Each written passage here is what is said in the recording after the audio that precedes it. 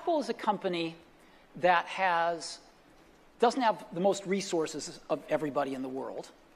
And the way we've succeeded is by choosing what horses to ride really carefully, technically. We try to look for these technical vectors that have a future and that are headed up. And, you know, technology, different pieces of technology kind of go in cycles. They have their springs and summers and autumns, and then they, you know, go to the graveyard of technology. And so we try to pick things that are in their springs. And if you choose wisely, you can save yourself an enormous amount of work versus trying to do everything. And you can really put energy into making those new emerging technologies be great on your platform, rather than just okay because you're spreading yourself too thin. So we have a history of doing that. As an example, we went from the 5-inch floppy disk to the 3.5-inch floppy disk with the Mac. Before other people, right? We were the first to do that. We made the 3.5-inch floppy disk popular. Sony invented it, and we put it in the first products. And there were some good reasons we did that. We got rid of the floppy disk altogether in 1998 with the first iMac.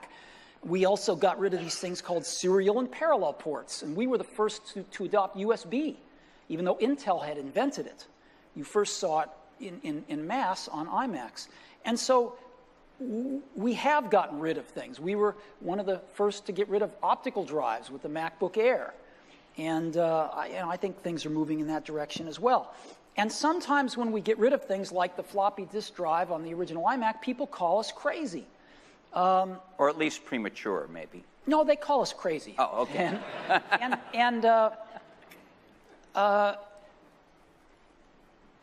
But sometimes you just have to pick the things that look like they're going to be the right horses to ride going forward. And what if people say, you know, the iPad is crippled in this respect? Well, I'd say two things. Number one, things are packages of emphasis. Some things are emphasized in a product, some things are not done as well in a product, some things are chosen not to be done at all in a product. And so different people make different choices. And if the market tells us we're making the wrong choices, we listen to the market. We're just people running this company. We're trying to make great products for people. And so we have at least the courage of our convictions to say, we don't think this is part of what makes a great product. We're going to leave it out. Some people are going to not like that. They're going to call us names. It's not going to be in certain companies' vested interests that we do that, but we're going to take the heat because we want to make the best product in the world for customers. And we're going to instead focus our energy on these technologies, which we think are in their ascendancy and we think are going to be the right technologies for customers. And you know what? They're paying us to make those choices. That's what a lot of customers pay us to do, is to try to make the best products we can. And if we succeed, they'll buy them. And if we don't, they won't. And it'll all work itself out.